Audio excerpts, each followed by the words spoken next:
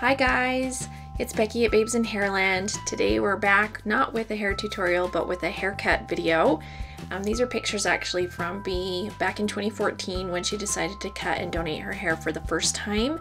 She has started to try and do things in her hair on her own now and was finding that her hair was almost too long and she had too much to deal with and it was causing major frustration for her.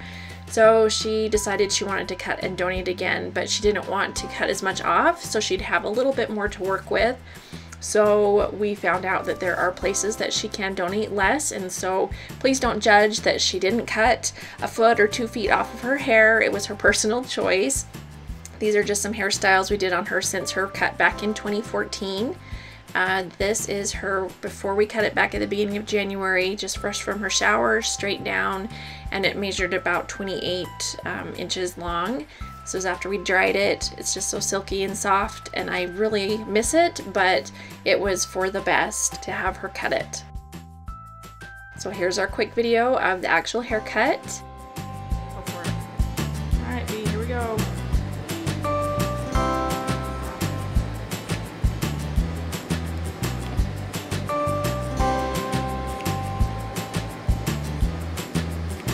Cutting about 9 or 10 inches off.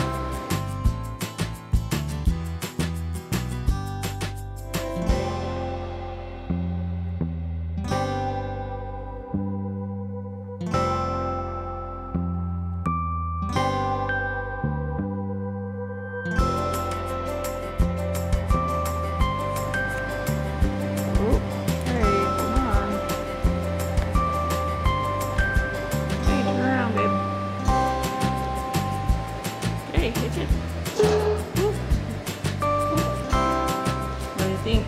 Look at me. Huh? I like it. Yeah. Okay, so here's finished pictures. Once she had it cut, of course we had to trim it up a bit. So with the ponytail cut, she was about 9 inches off, and then to even things up, probably another inch or more.